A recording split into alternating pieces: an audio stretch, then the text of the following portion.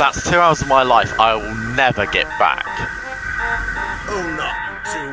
I have heard a mouthful from Dustin earlier. You would have thought he was ripping my smoke box off. I was not. I was just... Rambling on about how you get mistreated. But you get treated just like the rest of us, only because you get a few extra light jobs.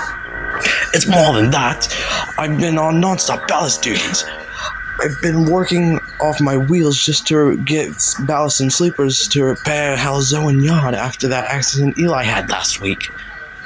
But moving on, what up to you, Kyran?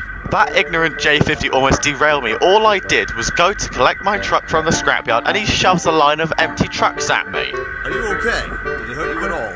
No, but it was still a pretty bad crash. I heard he got reprimanded by the manager of the scrapyard at Gentry for it. I could be wrong, but he's only been there for a couple of months, right? Indeed he has. And let's hope he did get a stern talking to. If he didn't, we don't know what we'll do. It would serve him right, the cad. Anyway, I got a train to pull. I better get moving.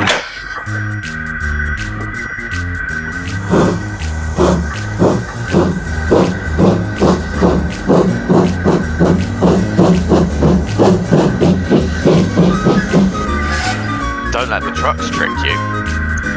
I'll be fine.